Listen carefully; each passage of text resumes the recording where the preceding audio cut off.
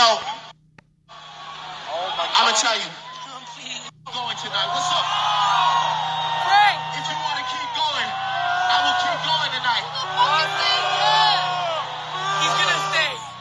It's been love. I love y'all. I go by the name of Drake. Thank you for having me. So humbling.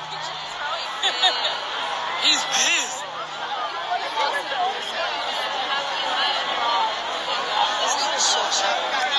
I'm like that, bro. We want Frank. We want Frank. Frank. We want Frank. We want Frank. We want Frank. We want Frank. We want Frank. We want Frank. We want Frank. We want Frank. We want Frank. Dude, is that it? So, your ego sometime gets the best of you, having you thinking that you just the greatest thing God ever created. That is until you go and you meet the people that don't give no fucks about you. The link for this article will be in the description. So Drake got booed off stage at a Camp Flog. Nah. Tyler, the creator, responded. So like you just heard, Drake got booed off stage. It happened. Get over it, people. Drake ain't the greatest thing that I've ever seen by a long run. I know Drake don't write his own lyrics.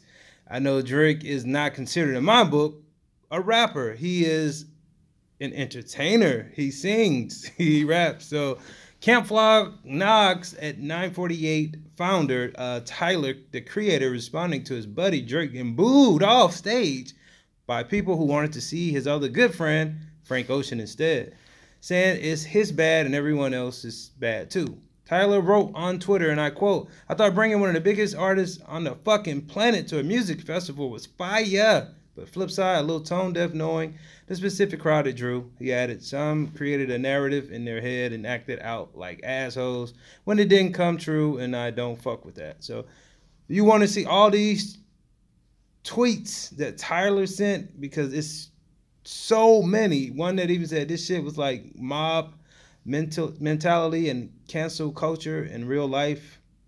I mean, he just was going off, man.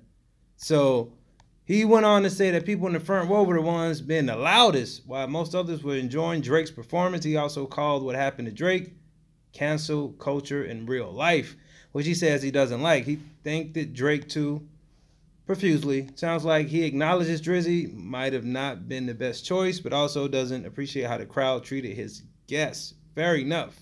So rough night for Drake, who got booed off stage at his pal Tyler, the Creator's music festival due to the crowd that clearly wanted and expected to see someone else.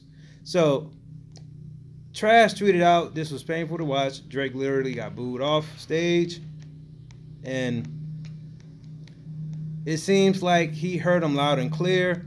Elephant Jim tweeted today, Elephant Jim at Camp Flog Carnival, that this was going down, but hey, save for a handful of guys who cross over the mainstream, the Baby, 21 Savage, Juice WRLD, YG. The majority of the acts cater to a bit more indie listener.